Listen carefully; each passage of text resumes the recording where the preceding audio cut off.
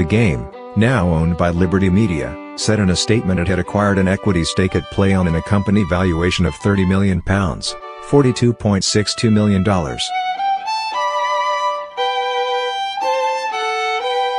London, Reuters. Formula One is targeting the most lucrative U.S. dream sports marketplace with the launch on Thursday of daily pay-to-play and traditional free F1 matches in partnership with Dublin-based PlayOn.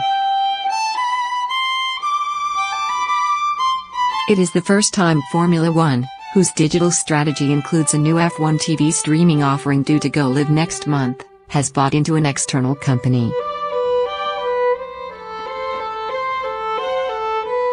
F1's Director of Digital and New Business Frank Ardhofer told Reuters the partnership would help attract a new and younger audience, particularly in key strategic markets, like the United States, and deepen engagement with existing fans. We're launching with PlayOn on their platforms, and we're also launching our own free-to-play game on our own platform, Formula1.com, today, he said in a telephone interview. We're optimistic that we'll have cascading positive impacts across the business. From a commercial perspective, clearly there's a marketplace here, and we have not traditionally played in this space and captured our share of value.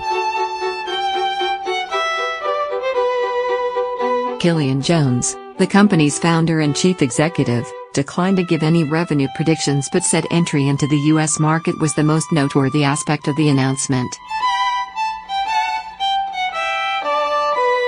Under the deal, Live Grands Prix will be integrated into the PlayOn platform, via F1 TV in key markets.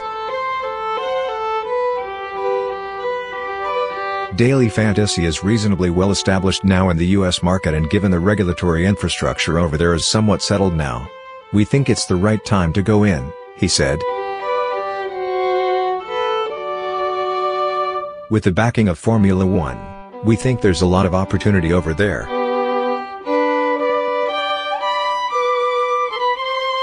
PlayOn is also the official Daily Fantasy Sports, DFS, partner of the National Basketball Association, NBA, in Europe, Latin America, and Asia.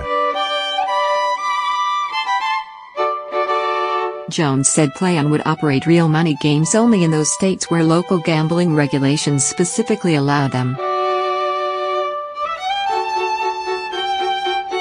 On the Daily Fantasy side, we'll be operating 3 different formats, he said. So we'll have a game that's just for qualifying, a game that's just for the race, and a game that's the race weekend, including both qualifying and race. Players will pick a team of 5 drivers and 1 constructor in games that are tailored for regional audiences and in local languages.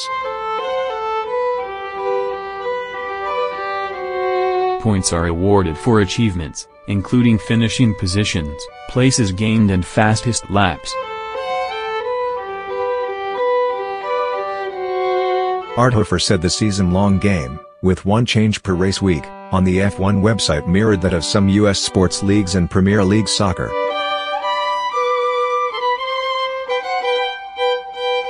The fans will on a global basis have the option to play a free-to-play season-long game on our platform, and there will be no daily fantasy wagering, he said.